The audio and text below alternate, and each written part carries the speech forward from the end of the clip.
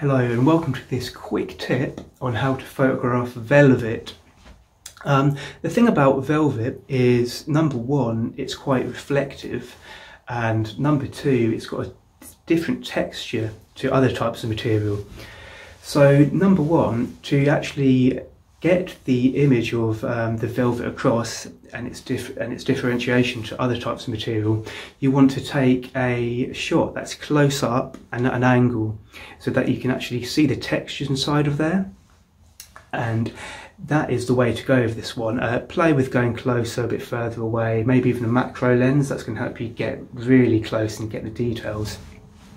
So to do reflections, a lot of the time that comes down to using hard light, hard light is a source of light that's smaller than the velvet. So that could be a flashlight or the flash on the actual camera.